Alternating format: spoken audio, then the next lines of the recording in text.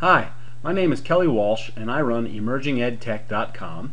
Emerging EdTech is a blog and website focused on engaging students and enhancing learning outcomes with the help of internet-based and other types of instructional technologies.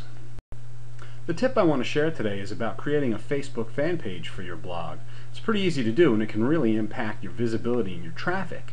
Since Facebook is one of the most popular websites on the internet, by having links from your Facebook page to your blog, it instantly increases your Google popularity index, and this in turn can really have a big impact on your traffic ranking.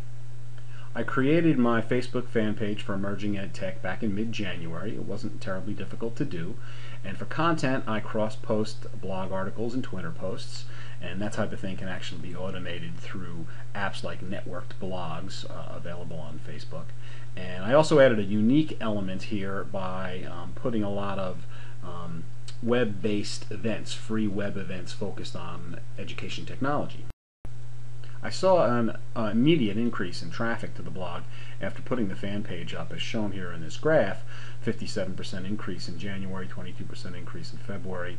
Now, of course, there's various factors that come into play here. For example, the December around the holidays is slow for a site like mine focused on education.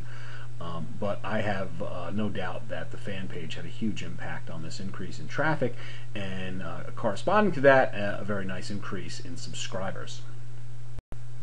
Well, that concludes my tip on how putting a Facebook fan page up in support of your blog can really have an impact and help to increase traffic.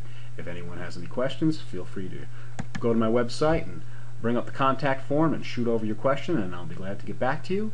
And that's it. Thank you very much, and happy and successful blogging, everyone.